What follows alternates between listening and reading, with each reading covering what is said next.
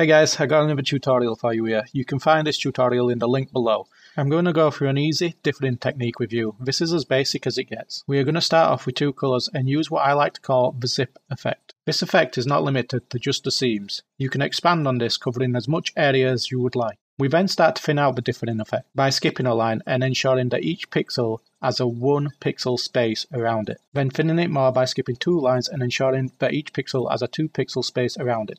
Now I'm going to show you a video of me doing this process where I can explain a little bit more. First I create the zip effect, but then I expand it a bit more this time. Once I have finished with the zip effect, I skip a line and start to thin it out by leaving a 1 pixel space between each pixel. After that I will skip 2 lines and ensure that each pixel has 2 spaces around it in all directions. I hope that this has helped you understand the basics of dithering a little bit more. If you like my guides and would like to support me, please consider checking out my Patreon below.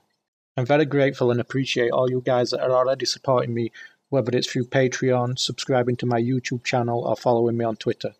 I appreciate every little bit. Thank you everyone.